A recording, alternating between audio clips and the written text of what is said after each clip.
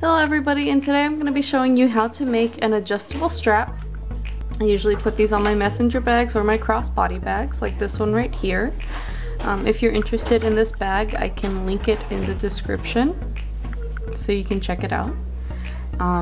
This strap is actually removable, so let me go over the materials that you will need. You're going to need a long piece of fabric, color of your choice.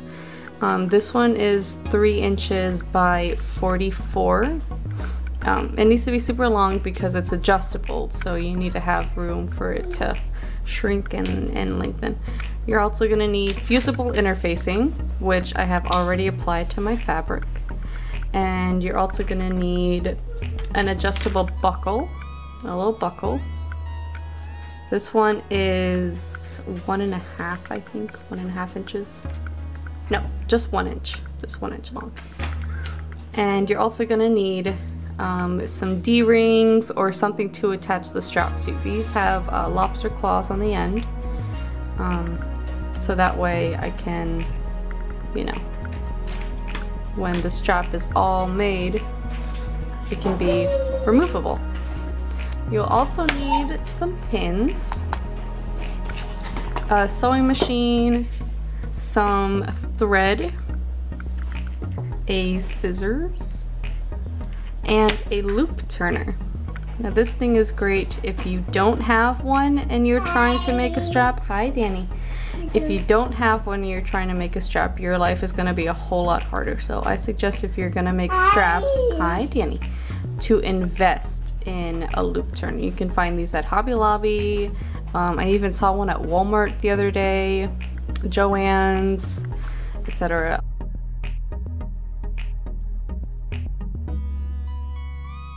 So the way I like to do this is how I pin seam allowances.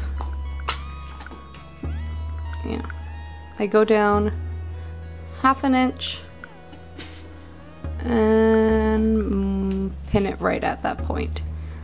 And that's how I do it. And I keep my pins in until I sew, and I don't know, that's easier for me. You don't have to do it like that. If you have another way, you can totally do it your own way. But this is just how I do it.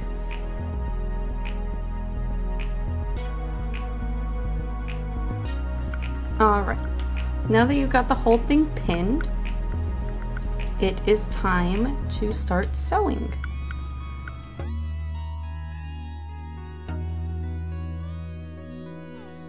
Alright, press your foot down, remove your first pin, start sewing. Make sure you back stitch a little, and just keep going. Stop to remove pins.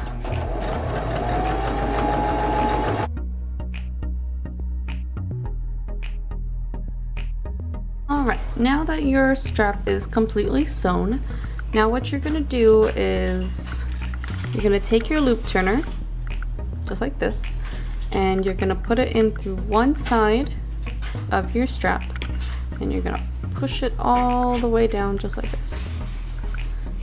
Now, turning a loop, it takes some getting used to. Sometimes I still have trouble right now, especially for a strap that is this thin.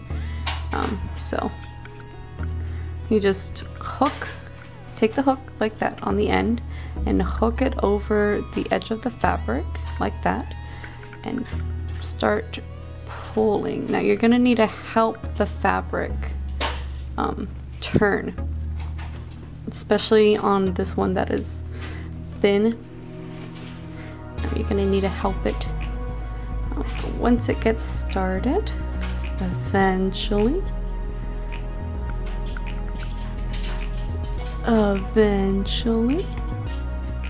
there we go. You can start pulling it through. Now be careful, I have ripped loops before. That's not fun. So be gentle with this.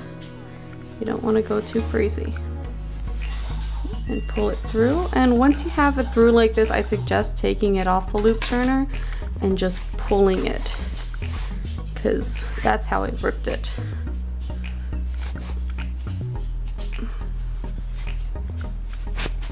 Alright, and pull it through until it's all the way through. There you go. Now what you're gonna do is you're gonna take this to your ironing machine and press it down completely flat. Alright.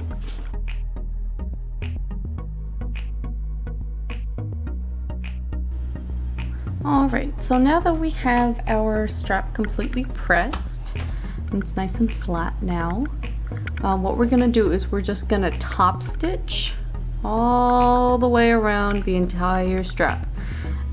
This is optional, you don't have to do this, but I like to do it because it makes the bag, first of all, it makes it look a little more professional, and it also is more sturdy. You know, it doesn't feel like it's gonna come apart. So you don't have to do this, but I like to do this with my straps.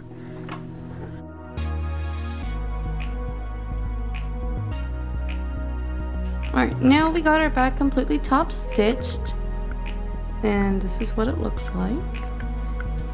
That's how I like it.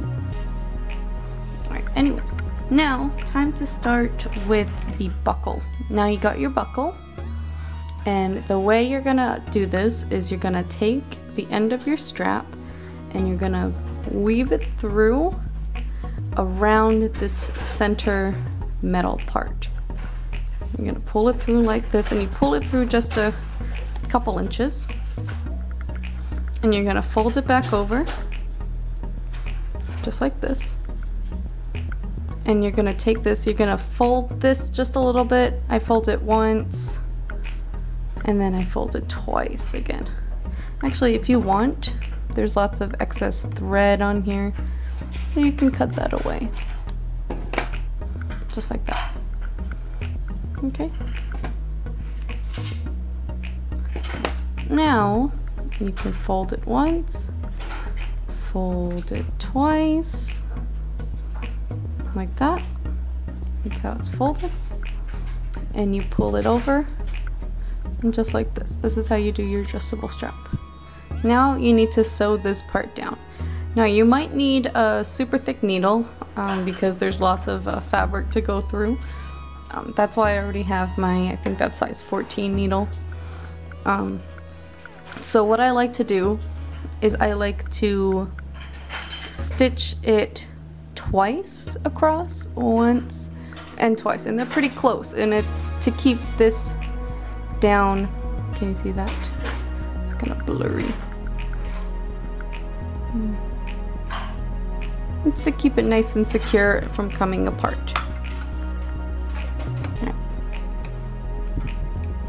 Make sure you back stitch. So you got your presser foot down, bring the needle down, back stitch a little bit. And I always go slowly with this because there's lots of fabric it needs to catch. And back up.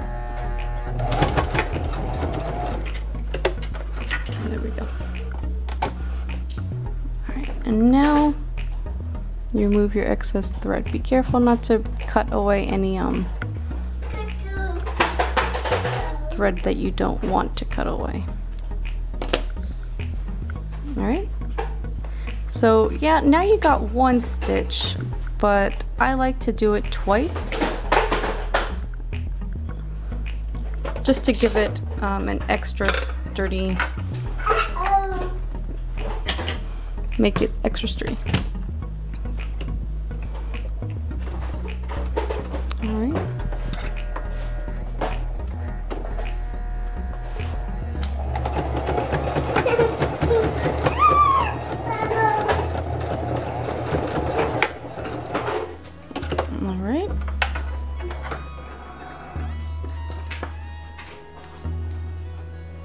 And cut away your excess thread.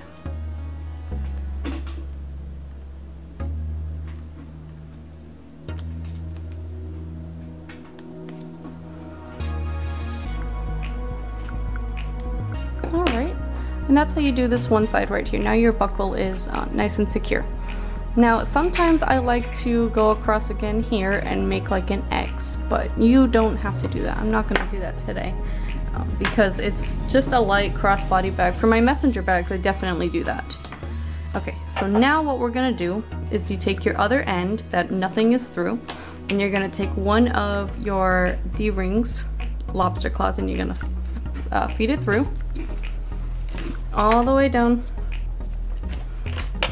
just like that. So now, oops, let's fix it. There we go. Now it's like that on one end, and you got your other two ends up here. Now what you're gonna do, you're gonna take this end that has nothing through it, and you're gonna push it through the buckle and back through like this. And you're gonna pull. This is how you have an adjustable strap.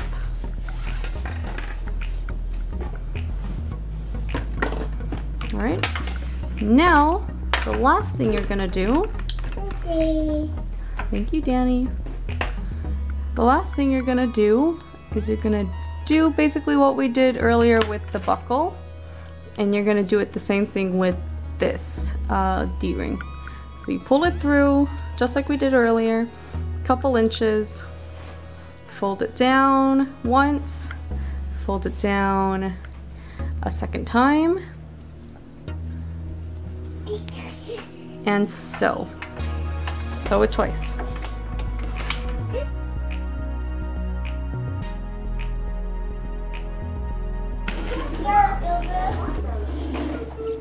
Alright, and if you enjoyed this video, please let me know, and thank you for watching.